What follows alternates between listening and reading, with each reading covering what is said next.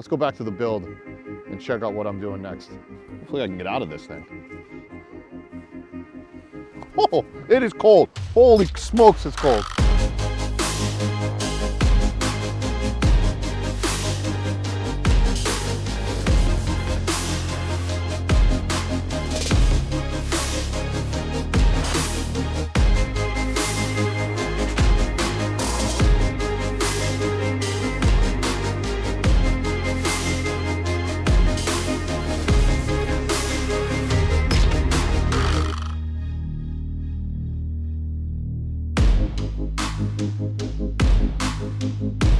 Good morning, everybody, from the tiny house in the shop space. And Glacier says, what up? Some updates to the tiny house week. I don't know, whatever week I am on. I can't keep track of this stuff.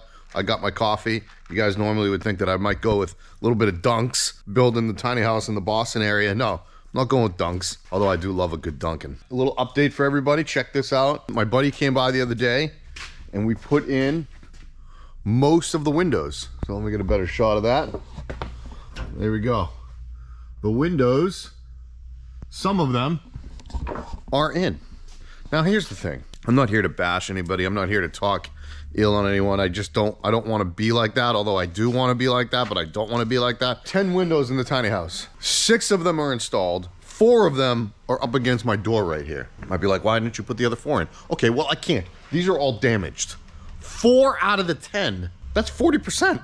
I felt that was a little uncalled for. I don't think that's right. Andersen is replacing them through the supplier that I ordered from, which is National Lumber, which if you're in the Northeast, you might know who National Lumber is. Chances of me ordering Andersen windows again for maybe another tiny house or maybe my shop space or maybe a house in the future, slim to none. I am huge on customer service, and granted, the customer service was decent. National Lumber customer service could have been a lot better. I don't know. I haven't really tested the waters in that way. Like, everybody I've talked to has said that the way that I was treated was unacceptable. The way that the windows were delivered were extremely unacceptable. And I can throw up some images for everybody so you guys can all see. So you guys can be the judge on whether or not acceptable or not. Enough out of the windows, but I'm happy that they are in. Now that I'm stepping into the tiny house, I gotta turn the lights on. Turn the lights on. There are no lights. There are these lights here that I'm just using from Hart, that I can turn on in my space here. Yeah, buddy. My dad and I, we put up the drywall, the ceiling. I didn't want to use drywall.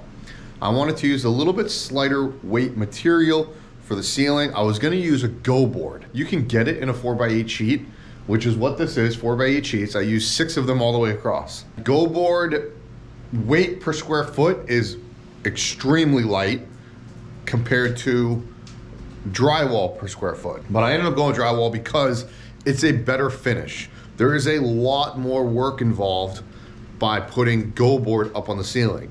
You have to do a full skim over it. It's not as like smooth as I wanted the ceiling to be. We're looking at a difference of maybe, I think I did the math, about 180 pounds. And I was like, you know what? 180 pounds isn't the end of the day. It's not gonna make or break my scale. If I was doing drywall throughout the entire tiny house, then that would be a different story, but I'm not doing that. I'm actually using a company called Wall Theory, which I'm trying to make a deal with, but it's more of a styrofoam board. After we put the drywall up, my dad is very adamant about him taping because he doesn't trust my taping job. So he taped the seams. Drywall is also made for, specifically for taping seams, that it makes it a little more, like you can't tell that drywall is up there. I am going to be putting lighting up at the ceiling that is going to wrap the entire space, and it's gonna be like a sconce style, not sconce, but like indirect lighting that's gonna shine up and reflect down into the space. It's gonna be very warm and inviting is my hopeful goal there. And then I built the Murphy bed frame. The Murphy bed frame, I started a couple weeks ago, but I wanted to get the ceiling done because that's a 2-person job. And then I bolted the frame into place. And now today I'm going to paint, and I am going to put the loft flooring in because I need to put a wall here, which is gonna have a pocket door, and I need to get going on all of that. But before I get to painting, I do want to show you this because we just went through a nasty cold spell the last couple days here in the New England area. We had a record-breaking cold temperature recorded at Mount Washington in New Hampshire.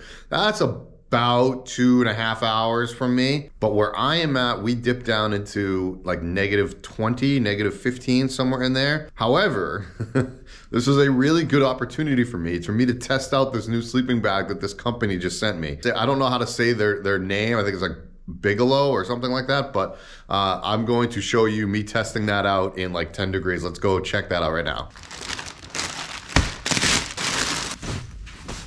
All right, so this company actually sent me this sleeping bag. Not getting paid for this, but they probably sent out a bunch of sleeping bags to a bunch of different people. They sent out emails and, you know, whoever accepted.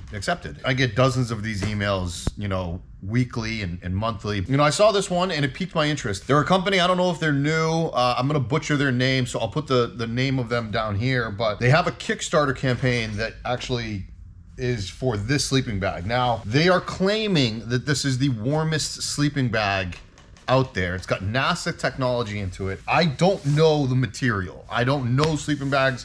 I just know I want to be warm. And I'm going to get into this and show you guys in a second because I'm going to show you this right now. 10 degrees. We are expected to get down to a -8 and it's going to be -11 tomorrow. And that's just where I am. I am going to stay bundled up. I got a hoodie on. I've got my beanie on. And I've got just regular pants on. All right, guys, I am mic'd up right now, so hopefully this is gonna be picking me up. I am freaking freezing already, so I'm gonna get into this thing. We're gonna try it out and see. Yeah, I got my sneakers on inside, oh well. I'm just gonna have to deal with it. Now, this company claims that it can handle -40 degrees. Other people that posted videos on this, now if I was lying down, this would be easier. They wish that the zipper was a little bit easier to zip up, which I can attest to. I wish the same. Now, why is it important for me to do a video or to showcase this? If you follow my channel long enough, then you would know that I just bought property in Maine. It gets freaking cold up there.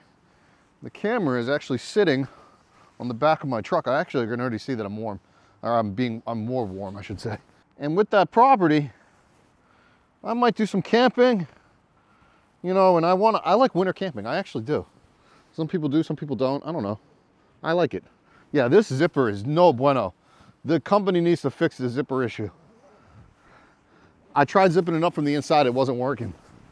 Well, I'm also pretty tight in here. I'm also trying to do this while standing up, which is not an easy feat. Oh, maybe this is not meant for people of my size. I'm about $1.90 right now. Oh, there we go. All right, I can say I'm actually rather toasty. I am warm. The only thing that's really cold on me right now is my face. This is freaking comfy. I could stand out here comfortably. I definitely want to do some truck camping, and I want to make sure that I'm warm. This company also sent me a blanket that I need to test out. So now Glacier and I can both do some truck camping and make sure that we are relatively safe and warm.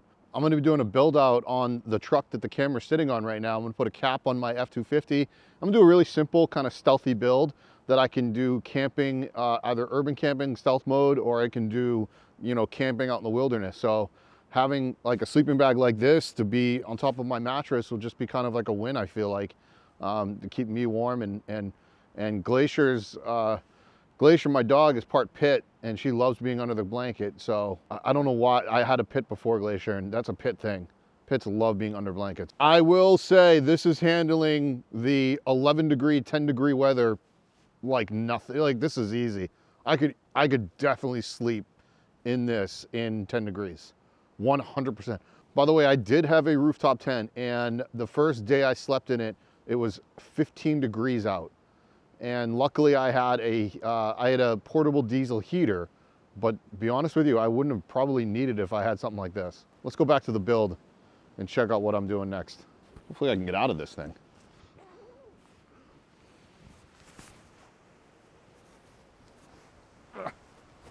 Oh, it is cold. Holy smokes, it's cold.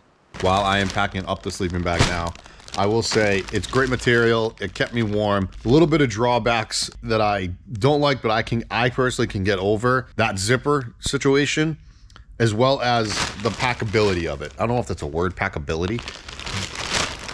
Because of its dense material that is being used in it and the NASA technology. I love how the people say it, NASA technology. Because of that, I really feel like to make it compact in like a travel bag, like if you're a thru hiker. A lot of thru hikers sleep in extremely cold weather. I'm not a thru hiker, but I know some. And they want stuff that's compact and lightweight. This is a little bit heavier than your standard sleeping bag. I want to say it's like 4 pounds, but I have to look that up. Again, this isn't a review. I'm not getting paid for this. I just wanted to show this off because I actually did like the idea of the company. And when they sent it to me, I actually do like the sleeping bag itself. I am going to use it. I'm going to be truck camping. Back to the house. Here we go.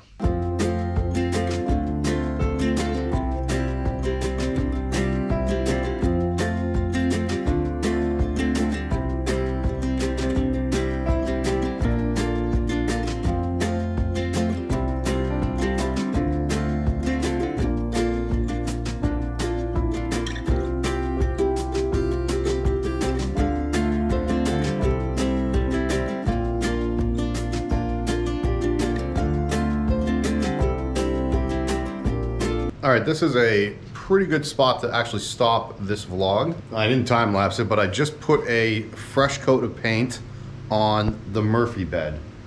And this will be the color of all the cabinetry, probably the underneath portion of my couch. The cushions will probably be like a light brown, like a rusticy brown, like a loft. But for the people that can't see my vision, this is kind of what I was envisioning.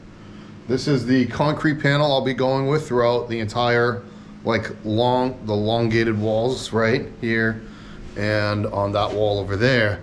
And then this brick will be acting as an accent. It'll be here on the inside of the Murphy. It'll be up there, over here, and it'll also be in the upper section of that loft up there. That's kind of where my vision was and what I was trying to get. And for everybody that was like, I can't see it, I can't see it. Well, this is it now. These panels are actually not, these are just samples, so they're actually a lot smaller than the real panels. The real panels are 4 feet in length and 2 feet in height. So they're big, panels that'll look like concrete blocks. Same thing with the, well, that's coming off. I just stuck a tape on there. No big deal. All right, guys, if you didn't know this already, I do a vlog I try to do one every week, whether it's a building vlog or an adventure where I'm traveling, which I'll be going to next week. Me just talking smack on some other, overpriced vans or something like that. So, and then my tours on Thursdays, please go and check out all the other playlists that I have on my channel if you're interested in knowing more, watching more, and stay tuned on the closing of the land, which is happening really, really soon, which I will bring you to the land so you can see it for yourself. And I don't know, maybe I'll say where it is. We'll see what happens. See you guys later.